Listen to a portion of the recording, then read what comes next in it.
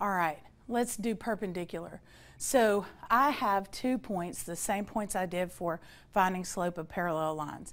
But this time I'm going to find the slope that's perpendicular to this. So first, what do I have to do when I get these sets of points? Find the slope.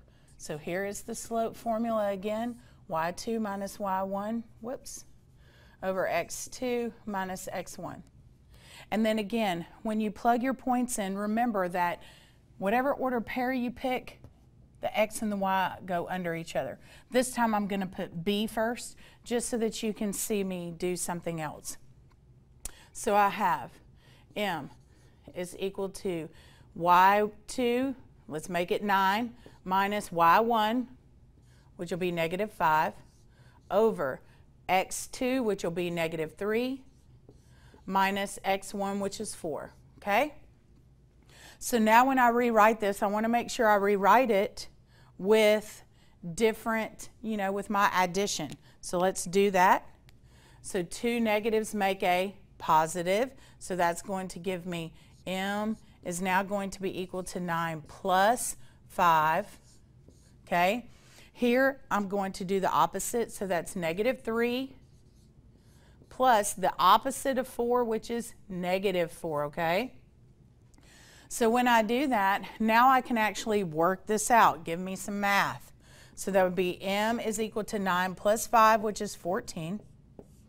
Negative 3 plus negative 4 makes negative 7, which gives me negative 2. Now that's the original slope, okay?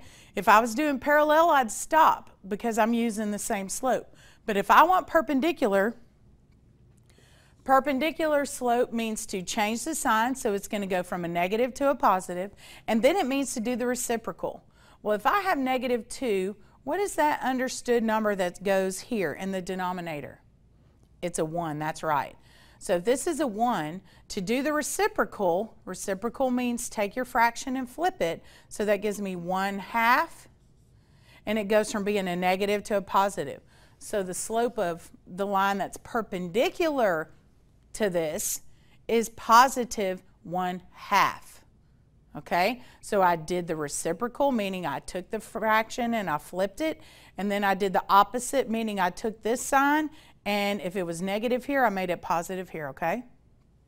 Now let's try this one. So this is our line that's in standard form, and let's put it in slope-intercept form so we can find the slope that's hiding in there. So let's move that 5x over by doing the opposite, which is subtraction. And that gives me negative 3y is equal to negative 5x plus 8. And then I'm going to divide by negative 3, right? Because I have to get rid of that. So I do that all the way across the board. And that gives me y is equal to positive 5/3 x minus 8/3. And again, what I said in the previous video is the fact that negative 8/3, that's our y-intercept. Who cares? We don't care what it is. I'm not asking you to graph it. All I want you to know is, boom, that's 5/3. That is the slope of the original line. Your slope, the new slope that is going to be perpendicular to this line is the opposite, meaning this is a positive 5/3. Yours is going to be negative something. And the reciprocal.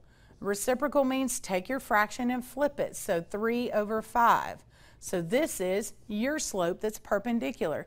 Negative, the opposite, 3/5, the reciprocal, okay? And that's all there is to finding the slope of parallel or perpendicular lines, okay? I'll see you again next time.